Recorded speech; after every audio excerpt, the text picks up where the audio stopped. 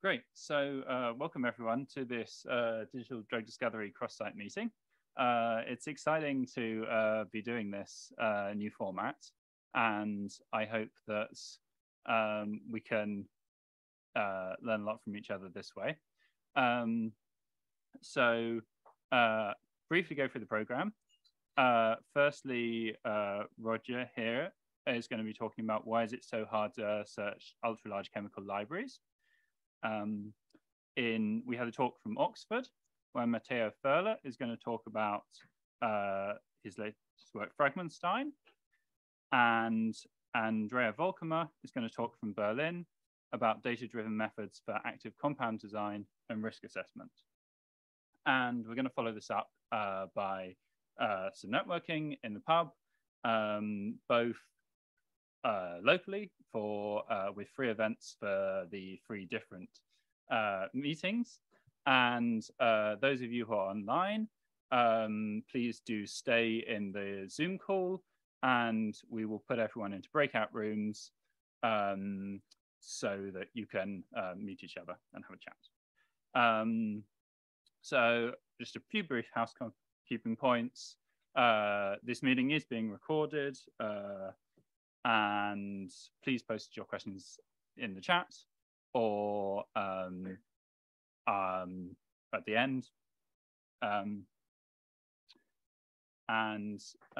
If you want to present a future meeting, please do get in touch with us.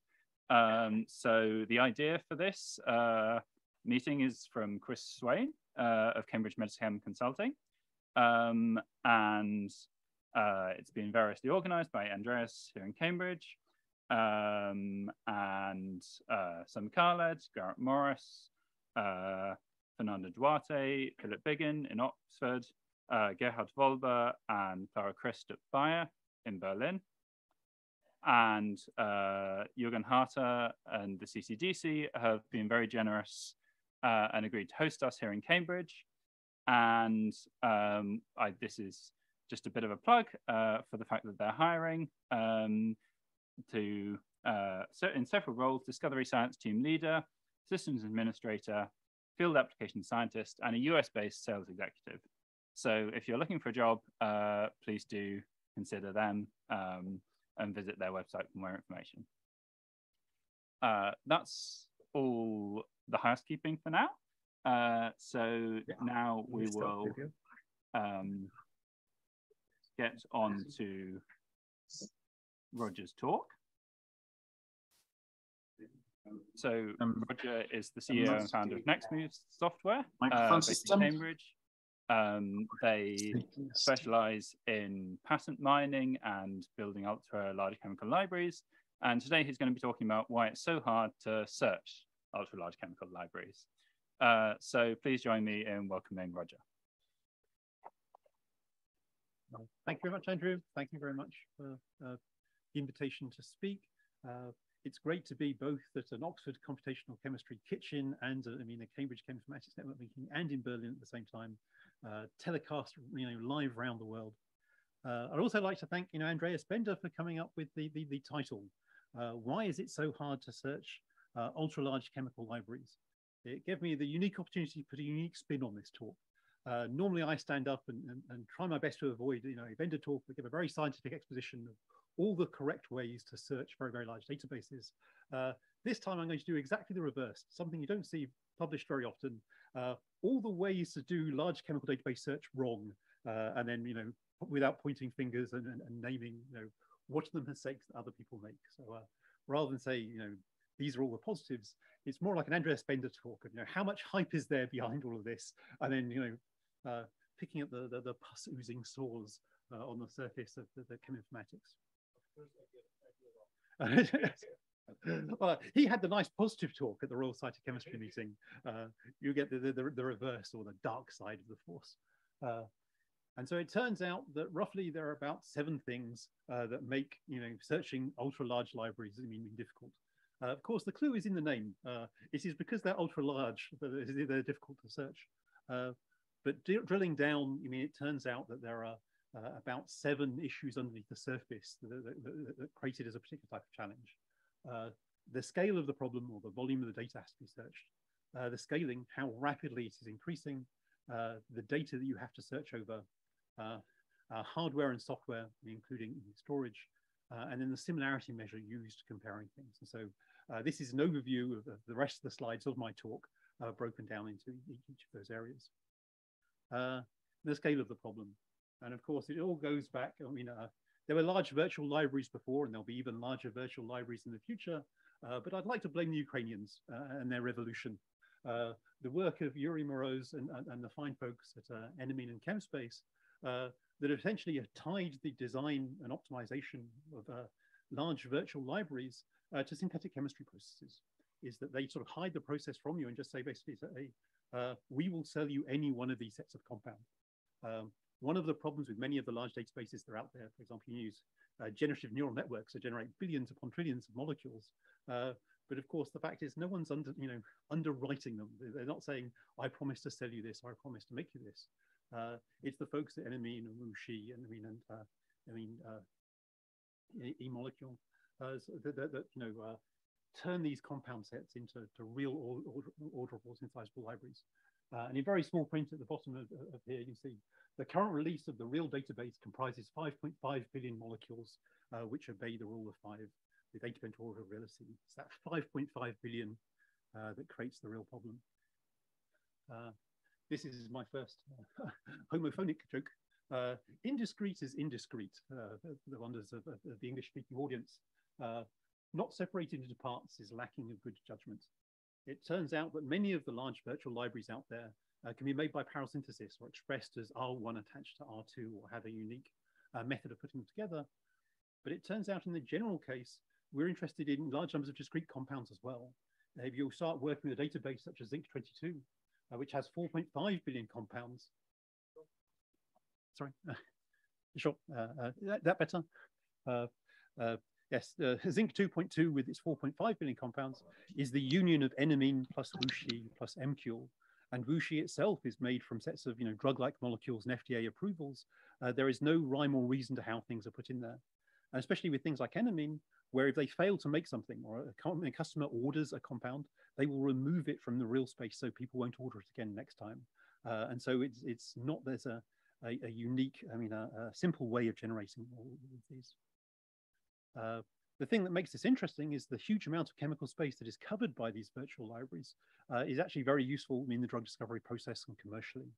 This just showing, for example, Steve Pickett and the folks at the computational chemistry group in Stevenage were interested back in 2011 in a combinatorial library of these biaryl sulfonamides, where they made, attempted to make 2,500 of them. It turns out if you look in Enamine Real at the moment, using the same scaffold as a core, there's 671 examples of compounds that are just orderable off the shelf that would fill in the chemical space and help with the QSAR. Is that for most drug discovery projects, there is now something of useful or relevance inside these large orderable compounds and catalog collections. And of course, the problem is with these large databases, or these billions in size, is the curse of linearity. One of the obvious problems is a database that's 5 times the size, it takes 5 times longer to search, 100 times as large takes 100 times longer to search. And that many of the methods that we used in cheminformatics, as simple as 5, 10 years ago, just don't scale or can't keep up with this. It's interesting that I started my career, or let's say 10 years ago, 1 million molecules a second was considered to be quite a reasonable search speed. It allowed you to search Chembl in about 2 seconds. PubChem would take 2 minutes, and current Enamine would take an hour and a half. That basically you see that the scales have stopped being interactive. Things that we thought were instantaneous on these scales really start drawing to a halt. And so it turns out that modern state-of-the-art search systems, you're really looking at sort of 1.5 billion chemical fingerprint comparisons per second, or 5.5 billion if you're prepared to throw some more the next problem is the problem of, velocity. It's not just that it's 5.5 billion, that's where it is today. Likely to be, 8 billion next year, 10 or 12 billion the year after. This is then showing the interesting release, size or rates of increase of these libraries over time. Putting my favorite class of XKCD cartoon up on the thing, at the first part of an exponential curve, everyone says, oh, it's nothing to worry about, only 2 or 3 cases of COVID, what could possibly go wrong? But essentially, as the numbers get bigger and bigger, eventually you hit the pain point and then realize you've had an exponential growth curve all along. My one piece of subliminal advertising. But then essentially the influence of fingerprint length. One of the things I had at the very bottom of the last slide was the use of 256-bit fingerprints. And so some of the chemophysicians in the room will start thinking, oh, that's a bit short or a bit small. One of the ways of slowing down or making searching of large chemical databases difficult is essentially to do more work than you need to do. Essentially, if you have 256-bit fingerprints, 1 billion molecules would require 34 gigabytes of memory. 512 bits would require 68, 1024. Each time you're making the problem twice, 4 times, 8 times harder. And for all that extra work, are you getting any better results? You're using more and more disk space, more and more resources, more and more processors. And the graph here, being produced by my colleague John, shows that actually, for all intents and purposes for bioactivity screening, 256 or 512 bits is sufficient to distinguish your actives or inactives. To get your nearest 10,000, your nearest 20,000 compounds, very short fingerprint lengths, are useful. But then, of course, longer fingerprints, as my colleague, Noel had published, are useful for the fine ordering and fine scoring. So one of the things you do with these very large databases of 5.5 billion is get your nearest 10,000 or nearest million out of your billions, and then essentially rescore or reorder those very much smaller, much manageable database on the client afterwards. Then, of course, the third challenge is the data itself. How things get stored and how things get represented. An interesting technical challenge is that NMN Real started using MDL's enhanced stereochemistry from version 3000 mol files. And so an interesting class of the sets of molecules with and and enantiomers, undefined stereocenters, combinations of and or stereochemistry, undefined stereocenters. And so essentially, modern tools have to then keep track, of some of this ambiguity. It's interesting, speaking here at the Cambridge Crystallographic Data Center, is in the world of 3D crystallography, enhanced stereochemistry doesn't help at all. You either know what your molecule is with 3D coordinates or you don't. This is just suppliers saying, they'll sell you a mixture of things that the CCDC knows about rather than any specific one. Likewise, another thing that makes the data difficult is the problem or representational problems of normalization and representation of structures. The classic one, of course, is the challenge of tautomerism, how tautomers of different molecules turn up inside search systems. Normally, this is handled by INCHI and different types of normalization. Here showing, for example, even in the world of substructure search, that it's often substructures of molecules can be represented in different ways. And then, of course, less of a problem for NMN, but increasingly as people move forward over time, just the types of chemistry that people store and represent in computers, trying to handle the octahedral, the square planar, the trigonal bipyramidal, and the interesting representational challenges and database search challenges that go along with those types of molecules. But now we're on to the hardware part of the talk. What are the other things that make things different? And it's the counterintuitively, computers are normally, compared or evaluated by how fast the clock speed they go. A 3.8 gigahertz processor, a 4.2 gigahertz processor. It turns out for these sizes of databases or types of problems we have nowadays, the clock speed of the computer is almost irrelevant. It can do work instantaneously. Based on the number of cores, the number of threads it can run. It's keeping the computer busy. It's the bandwidth or the throughput into the machine becomes the rate limiting step. And so if you're interested in your problem is less than a few megabytes or a few hundred K, clock speed is important. But it turns out for these data sets or things we're looking at, it turns out initially then bus speed becomes important. How fast can the memory be written to the processor and retrieved back again? Which is the number of processor channels a particular CPU or Intel or AMD core has multiplied by the memory speed. It's interesting, this is one of the numbers that, for example, is published by Amazon Web Services. They won't tell you, well, what speed does the memory work? But clearly, if you go online or start buying something from Lenovo or Dell, you can find out what type of memory speed and what type of throughput you get. And you can see here that essentially modern RAM speeds will give you about 200 gigabytes a second into the core from memory. Worse is if your data does not fit in RAM, then I/O performance becomes the rate limiting step. It's not how fast the RAM is anymore, but it's getting things off of disk. And so we live in a world of either non-volatile memories, NVMe, SSD drives, hard drives. Again, a small fraction of the speed, and then worst of all, network.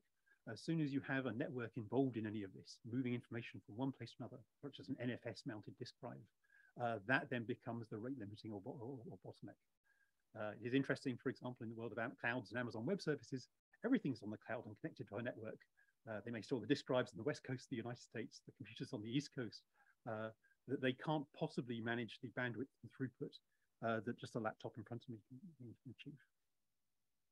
And then the other thing that's a bit strange about the way that large data problems shake up the status quo, or what's believed to be the case in current computing, is that GPUs don't help at all. Normally NVIDIA cards are fantastic for Call of Duty, Battlefield, Bitcoin mining, all the useful things that computational chemists like doing, even molecular dynamic simulations. But it turns out that because they have so little memory on terms of the cards themselves, it will speed up problems that are trivial in size. Yes, a GPU will go faster than a CPU, but you can only fit, for example, a few hundred molecules onto a GPU card to do an analysis for. And if your data set is that small, it is trivial. For the big enamine style, Wuxi, Galaxy, MQ Ultimate databases we're talking about, the GPUs just aren't useful there. Then the third, or the other interesting aspect of hardware and hardware economics is the interesting, it should be obvious in hindsight, the economics of how to put RAM into a system, or how to build a network. And it turns out that buying a machine with 2 terabytes of memory is cheaper than 2 machines with 1 terabyte of memory, because of course the processor and the box and everything else is duplicated. And those 2 1 terabyte machines are cheaper than 4, 5, 12 terabyte machines, and turtles all the way down, as they say. But the take-home message is that the largest machine you can afford is the most cost-effective. That effectively, the bigger the hardware that you can buy, the better it is to use it. So essentially, a small number of large machines is better than a large number of small machines.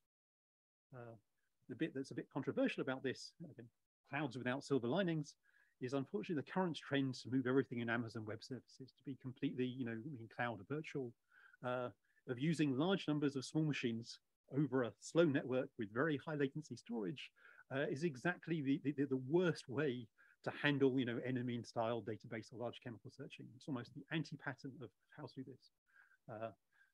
Andrea Spender works in several companies, Farm-Enable, Helix, that would like to believe they can do everything they need to do on the cloud. The problem is that it's great for large people who are using, a bit of compute or a large amount of, Christmas shopping. It works terribly for this type of chemistry and data analysis. And the reason is elastic compute is fantastic for computational chemistry or compute-intensive tasks, where essentially most of your machines are idle for most of the time. And so if one person's not using it, another person can. You can share the resources in economies of scale.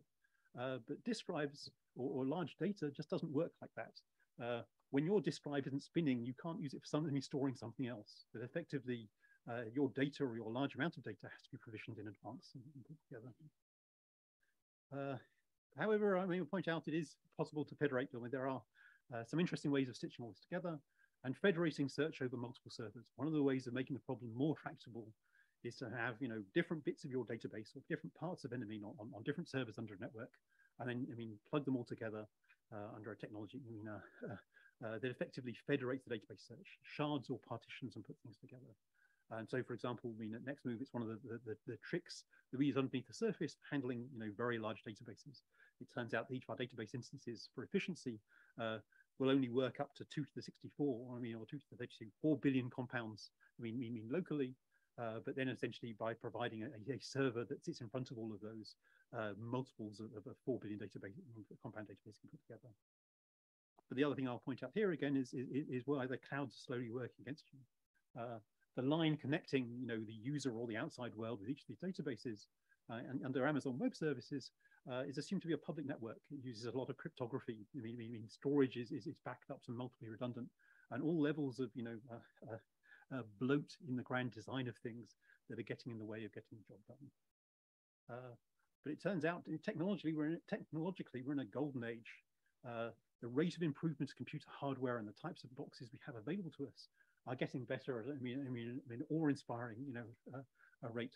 Storage density follows an example of the Moore's law curve. This is showing back there is showing the cost per per gigabyte of different drives over time, starting in 2009 down to 2017, showing that data is getting cheaper and cheaper. So this, of course, is a screenshot from my Amazon shopping cart earlier in the week, showing that, for example, on Cyber Monday, Black Friday, I bought it. I bought myself 5 20 terabyte disk drives online for £287, £288 each. That effectively says, well, that's $17 per terabyte. It turns out the box that turned up on Monday was pretty much the same as the entire research computer of many UK pharmaceutical companies and equivalents thereof. Anyone that isn't buying discs when they're half the price, on a Friday sale, really is making their problem far harder than it needs to be. So this is what we actually do ourselves. We have little, workstation-like boxes we just stick underneath in the desk.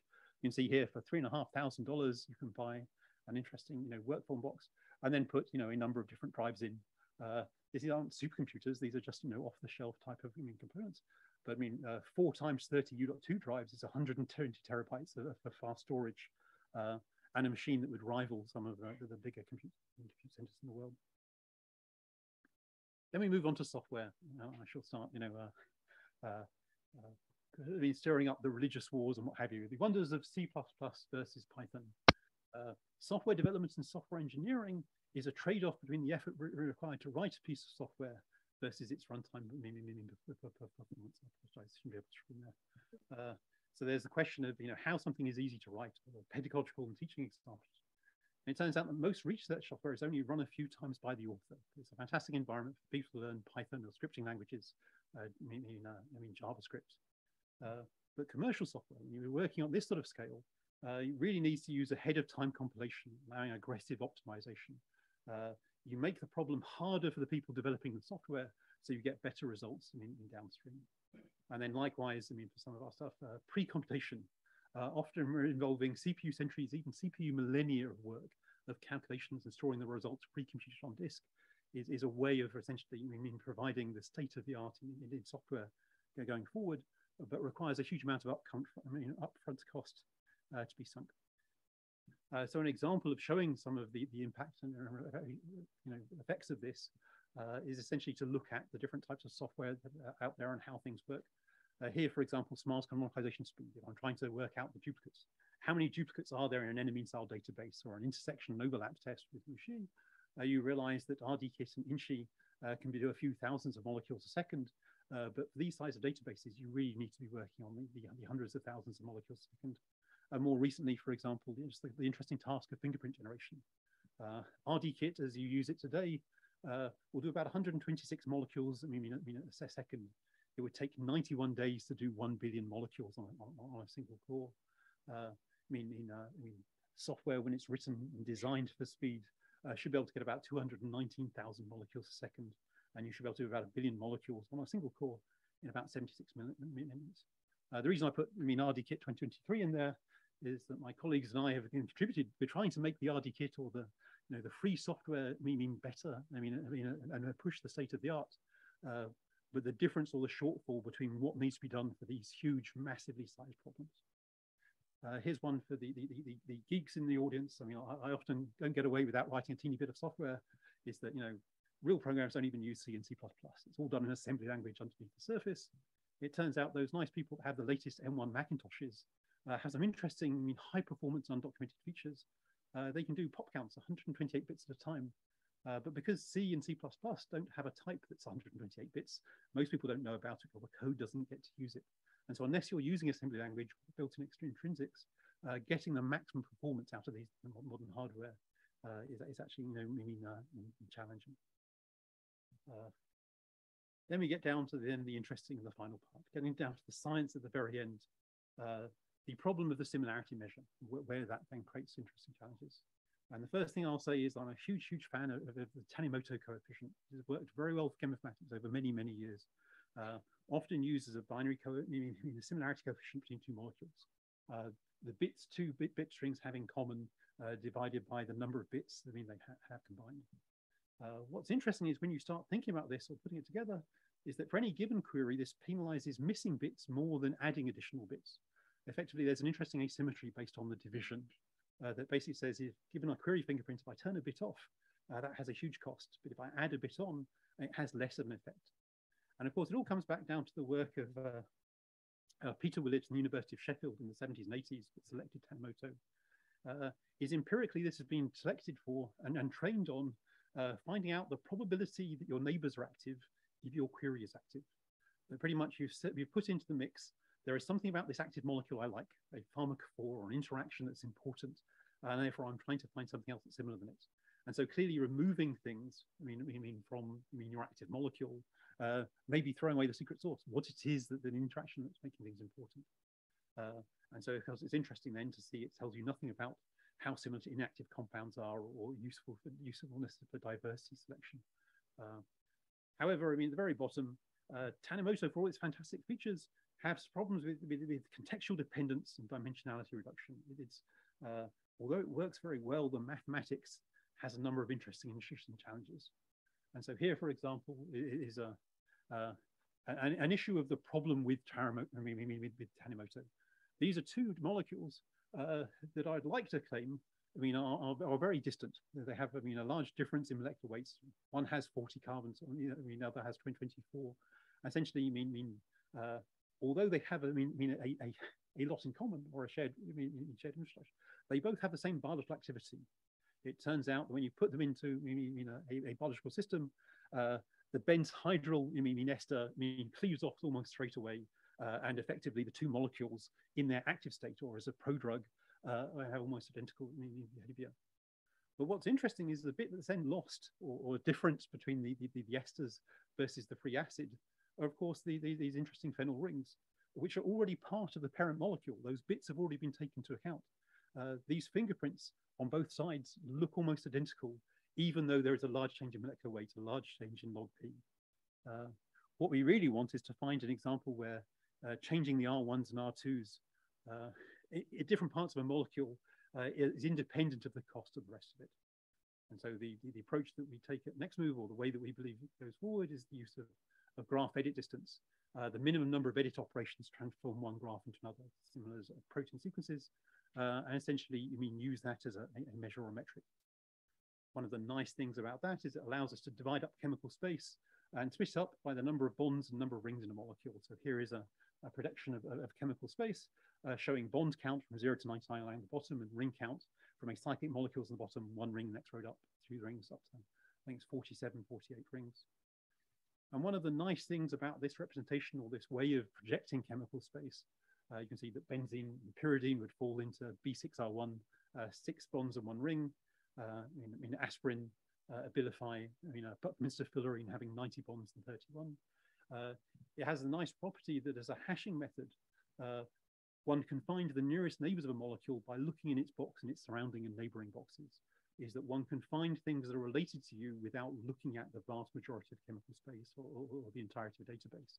It breaks that linearity problem we were talking about previously. Skip over this bit, getting near the end. But then interesting as a thought experiment, or just to finish off with a teeny bit of science, is that many people talk about searching 10 to the 24, 10 to the 18, 10 to the 60. I'm about to show you how to search an infinite size database and leave you the question of whether it's a useful thing to do. And so it turns out that peptides are an interesting form of synthetic therapeutic molecules. There are a near infinite number of them, and all of them are synthetically possible. I can do a peptide synthesizer. And so you're saying is that, well, given the 20 common amino acids and a query of length n, there are 20 to the n hits or sequences that would have that length that I could store and pre-enumerate and put in a database.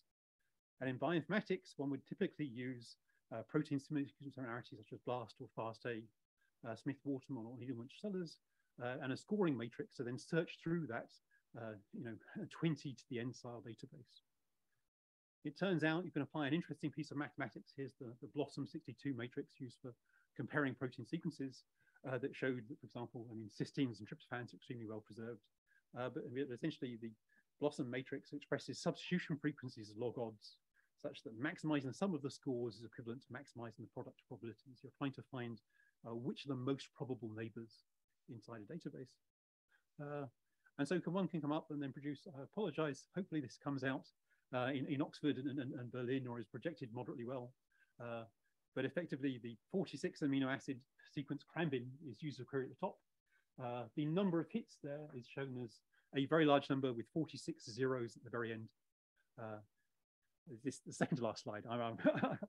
I appreciate people are getting a bit worried. But here showing, for example, what the top 10 hits are as one searches the infinite database. But then at the very bottom, you can see the hundredth, the thousandth, the 10,000th, the 100,000th, the millionth, the billionth. We go past 2 to the 32. Actually, I use, 128-bit integers to keep track of these things. And so you can see that, the 100 trillionth hit has its sequence identity at the very bottom. And I can even work back the other way and say it's like, although it's an uncountably large number of hits, the number, the hit that's furthest away from crambin with 0 identity is at the bottom. And then the other hit that has the same score at maximum distance. But of course, the question is, now that I can search an infinite size database, I win the prize versus BioSolve IT and others, uselessly sized database. The question is, but is this useful? At which time I've then reached the end in the summary. Ultra large database and other big data applications create interesting challenges in cheminformatics, and investments in hardware and software can help tackle the problems. Ultimately, the size of the problems we try and tackle are defined by the technologies we have available. And with that, I'd like to thank the rest of my team and the huge number of people that made this possible. And again, Chris, Wayne, and Andrea spend a thank you.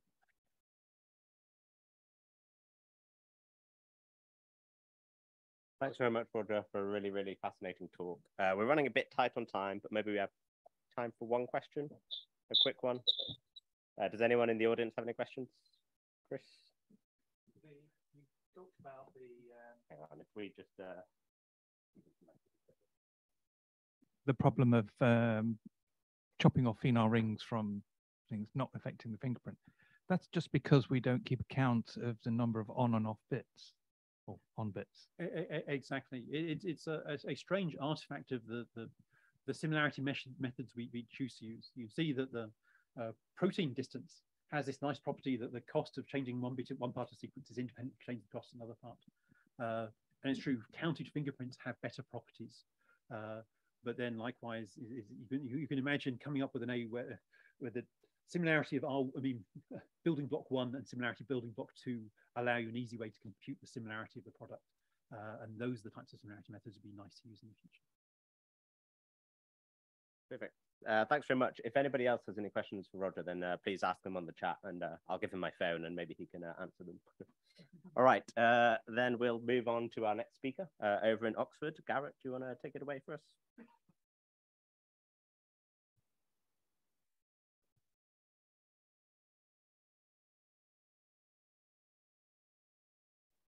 Hello, can you hear us? I can hear an echo in here, so you must be able to. Okay.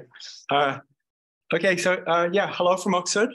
It gives me great pleasure to introduce one of the postdocs from Oxford Protein Informatics Group, Matteo Ferla, who's going to tell us about Fragmenstein and reanimating molecules from fragment corpses.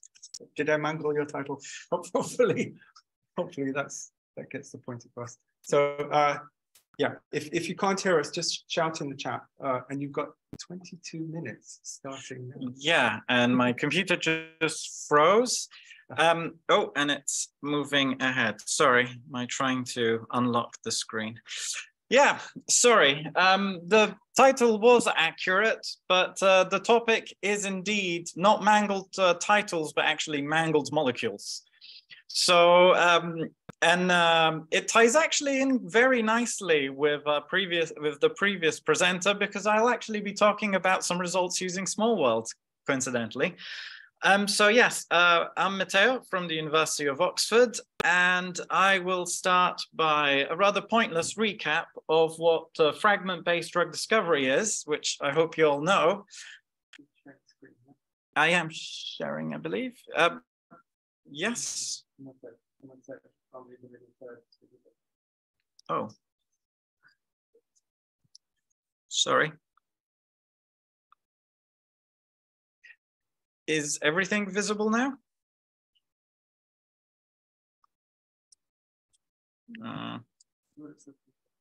Okay.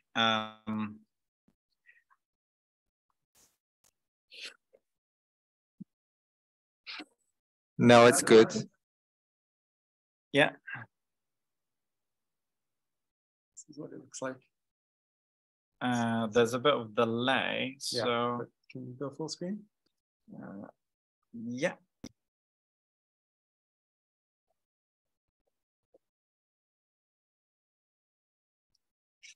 And this is why.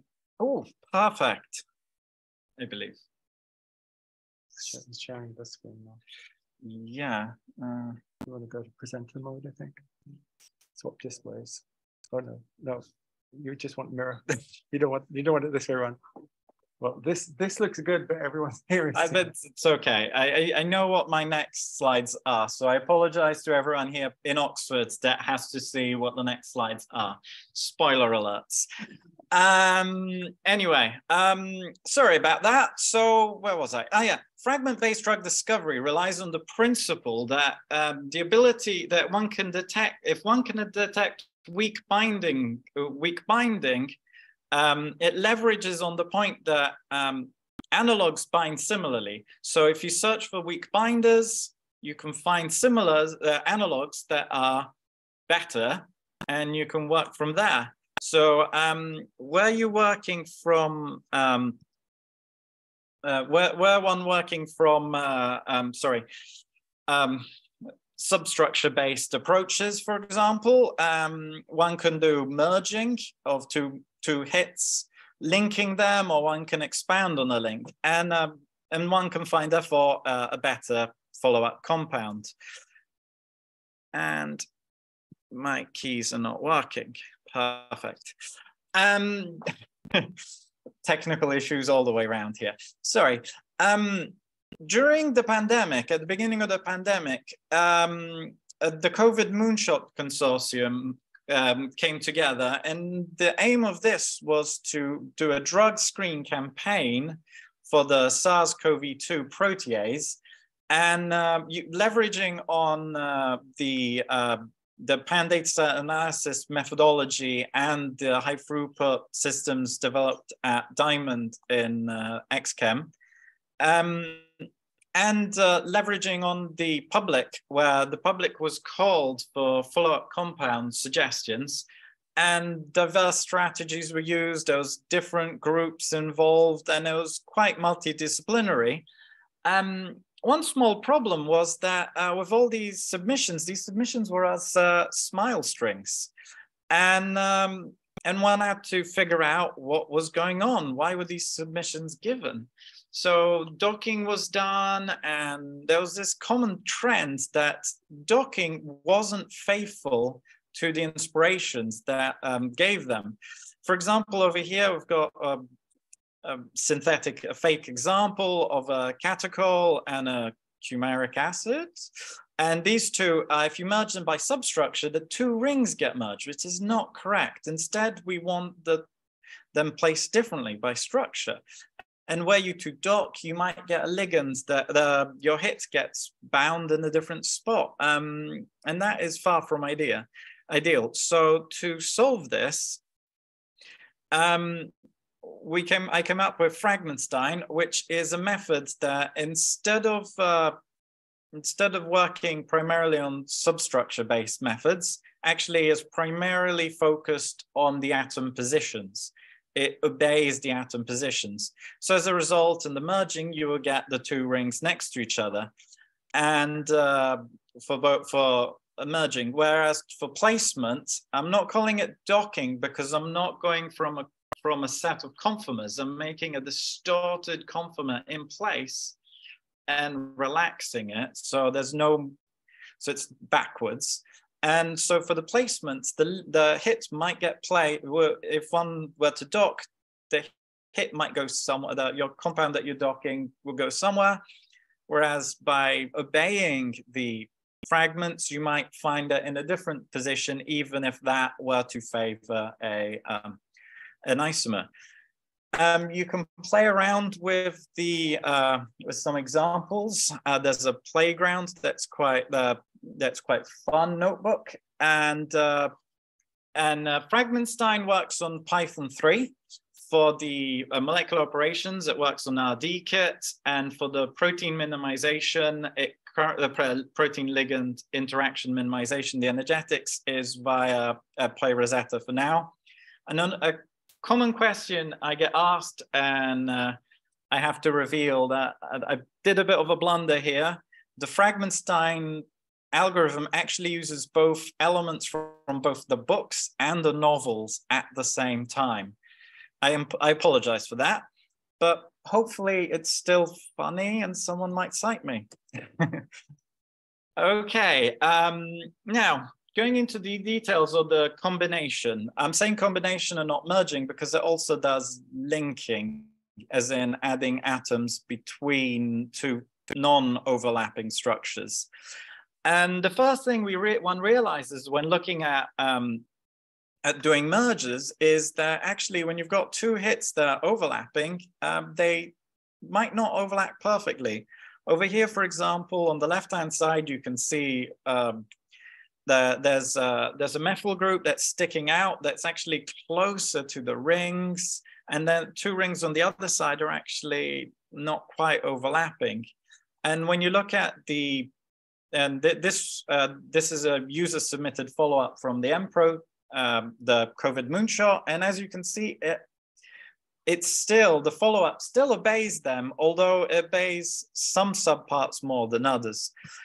So how does one deal with those? In Fragmenstein, there's a rules-based approach of what atoms match to which atoms. So the simple rules, only one atom can map to another atom, not more.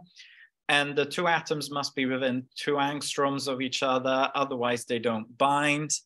And as we'll see in the next slide, there's rings. The rings can be a bit of a problem. And as a result, they get converted into an R group, a dummy atom, a star. Rings get converted into a placeholder atom, whereas attachment points are dummy atoms. And those cannot map with regular atoms, whereas a ring can map to a ring and an attachment point can map to an attachment point. Here's a detail of the ring collapsing strategy that's implemented in Fragmenstein. Namely, if you've got an overlapping 5-membered ring and a 6-membered ring, if you were to just map the atoms as they were, you'd get a monster, even more monstrous than some of the results. So as a result, what happens is that the rings get replaced by a dummy atom, sorry, not dummy atom, by a placeholder atom. You can see in the middle that then overlap with each other, and then when the rings are expanded, you've got a nice normal looking ring and not some distorted monstrosity. And this is one of the main reasons why, unlike breed, it works by atom positions and not bonds. Here's an example, an actual synthetic experiment where a furan ring and a benzene ring move from overlapping and away, and they give different structures depending on how close they are. So till you get fused spiro, and after a certain point, the joining, they get linked together. And obviously, sometimes you do get some nastinesses, and there is a rectification process where certain criteria are met, certain criteria are filtered out against stuff like, in this case, on the bottom, you would see that you get a oxygen with 3 carbon atoms, which would be a no-no at regular protonation. So as a result, atoms get switched over, and stuff gets reduced if they would have too many bonds happening. And this is. This could actually be quite useful in general, and it's a self-standing part and not actually within Fragalysis, so can be used for whatever. It allows stuff to be sanitized, as RD-Kit calls them.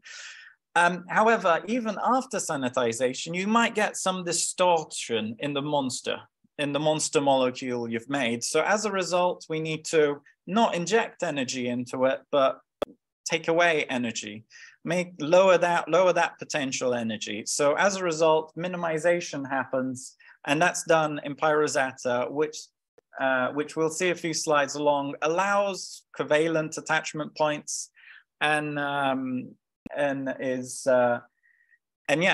minimization, I should say, is first done with strict, very heavy constraints, and the constraints are relaxed and relaxed more until the potential becomes negative.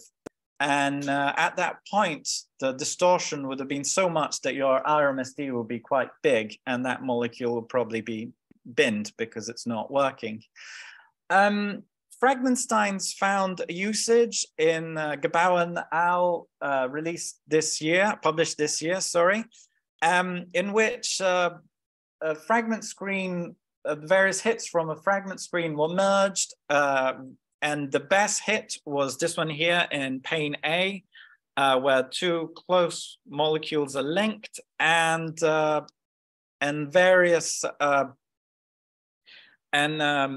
various analogs. Unfortunately, the main one, the main merger was not synthetic, was not that synthetic accessible, was unavailable in make and demand space in enamine real.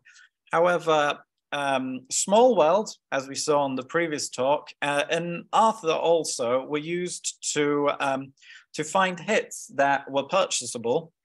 And following the placement, there was this cool thing that there's some extra bits were present in some of the molecules, which fortuitously bound quite nicely. And when those were synthesized, purchased, I mean, they resulted in submicromolar affinity, so from the second step. So that was really nice. Now to the second thing, the placement challenge, the not docking backwards as if it were. This has also got the same atom overlap idea, but has an extra level that you've got an intended molecule that you want to place, and you have to map the atoms in the wanted molecule in the target molecules. It's not obviously a question of a single substructure or similar, because there's two molecules that you need to place. So there's three ways that generally get used here. If you're just placing an analog that you searched from, an analog search that's based on a merger, you could just simply use a merger. But in the case that you've got two hits and want to place a molecule, there's an iteration that goes on of various substructure searches with more lax and lax constraints till the whole molecule gets covered or nearly there, with misleading atoms chucked away, because there can be misleading atoms, as we saw before. Another option is to decompose the molecules and merge the bits that actually are relevant, but that's a last resort. Here's a nice test done on historical data, an SGC merger. And as you can see, there's a nasty, it's not nasty, there's an overlap that's not quite perfect. And Fragmenstein predicted the merger, predicted the placement of these two with quite accurately to what the follow-up compound actually looked like. And that is a combination of not only obeying the inspirations, but taking a bit of liberties to energy minimize them, allowing it to give a nice result. But the fun thing about this data set was that there was a chiral center. So two chiralities. One was covalently bound. I should have said, sorry, this compound's covalently bound. One chirality bound, the other one didn't bound. And when I made Fragmenstein model both as covalently bound, the one that didn't react, the unreacted one, had a strained cysteine sulfur, and had the worst potential and was not a happy molecule. So Fragmenstein preferred the conformation that was found reacted to the conformation that empirically wasn't found reacted. So that was a nice test. However, placing atoms has the requirement that sometimes a user may want to specify. This is another example using historical data, testing on historical data, where you've got a ring that's flipped. The density actually supports both positions, but the release PDB structure has it in one single way. So, so allowing the user to map a few atoms, a subset of atoms, and controlling it allows a better modeling because the user may know something that the algorithm doesn't.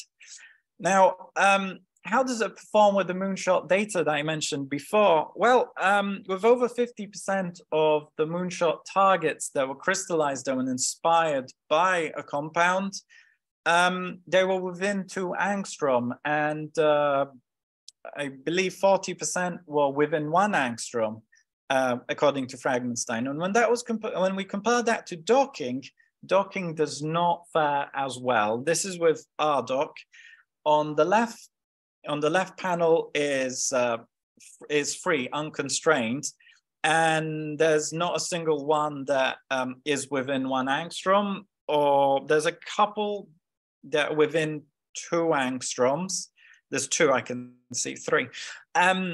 But when one adds pharmacophore constraints, it moves stuff towards where we want them to be, but still does not get nowhere close to the same accuracy as Fragmenstein does.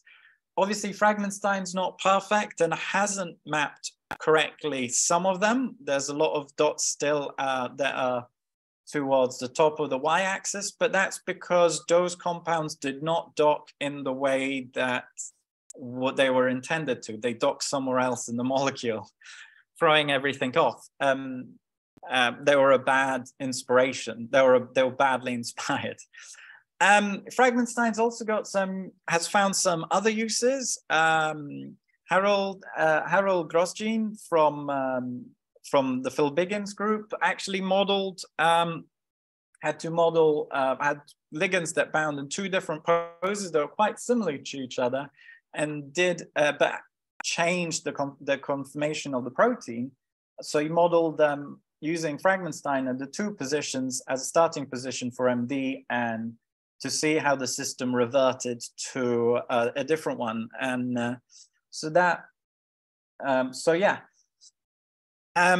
another example of Fragmenstein's usage that's actually not in fragment-based drug discovery is in biochemistry. It's common to use an analog that's not hydrolyzable of your cofactors, but this is not biologically too relevant, and someone would want a substrate-bound form. And so you can convert a GDP to a GTP, or reduced NADH to anyway, you switch around the molecule. So, and that's actually kind of cool. Theoretically, one could even model using Fragmenstein the full catalytic reaction that goes on in the substrates, and one could probably even predict better how your ligand predict better drug design by modeling what's specific, what's not. So to recap, Fragmenstein is faithful to its inspirations and can work with more than 1 inspiration hit, which is quite uncommon, and can deal with covalent molecules, as we saw, is open source, although PyRosetta does need a license.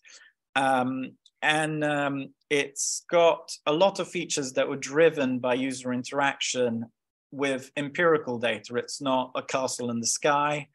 But however, it does have the con of being slightly slower than docking. Takes about less than 30 seconds for a good pose, more for a horrible one. And the combination method does have the issue that you do need to find something purchasable in make and demand space, which can be limiting at times. And and does perform poorly if there's too many red herrings in the inspirations. So thank you all for listening, and thank you for organizing this great talk, this great session. Thanks for inviting me. Thanks, Matteo. Thank you very much. Do we have any questions from this audience or online? There is one online, so I'll go into that while you think of questions. So Clara asked, great talk. I was wondering whether very varied parts of your code would actually be super useful for the Open Free Energy Consortium to improve their atom typing algorithm. So actually for this I had to write my own RD kit to PyRosetta atom parameterization tool. I did, but I am planning on. Oops, that's your time. Oh, sorry. I am planning actually to convert Fragmenstein to use OpenFF and OpenMM in order to do the full calculation. So actually, I'll be moving towards the open consortium's fragment force fields anyway. So yeah. Okay, cool. Okay. Any questions from Oxford or online, Cambridge or Berlin? We've got another. So one question I had is presumably because you're using PyRosetta, you have sort of induced fit in the protein as well? Yeah, well, you've got the same problem that you've got with docking. The starting template is the template, everything depends on what template. If you've chosen a closed conformation, an open conformation, an active thing, that is half your game, choosing a correct template. So yeah, you've got the same problem that plagues the docking too. It's but it will relax sort of bad contacts. Yeah, it will relax the side chains, repack them, and yeah. Cool, great. So unless there are any other questions, I think we can. I think someone's waving. Oh, someone's waving. Sorry, we've got broken speakers. So there's one more question from Berlin. I think it's from Clara, right? Or no? No, that's one. Lass dich bitte gemutet. Bitte dich gemutet lassen. Danke. Okay. So yeah, so we have. Yeah, so we have one question from Berlin. Who is it? No, I think it was Clara's question, and it's over. Okay. Do you have time for more questions or no? Yeah, was that the only question? So whose question was that? So Clara, Na, warte, du musst den Mikro. That was already answered. So Clara's question was already answered. So we have no more questions, right? Okay, there is one more question. We have one more question from Yoav Shamir. Can you hear me? No. No. Can you hear us? Okay. Great talk. Can Fragmenstein be used to merge two hits from a virtual screen while specifying that one of them can be covalently bound?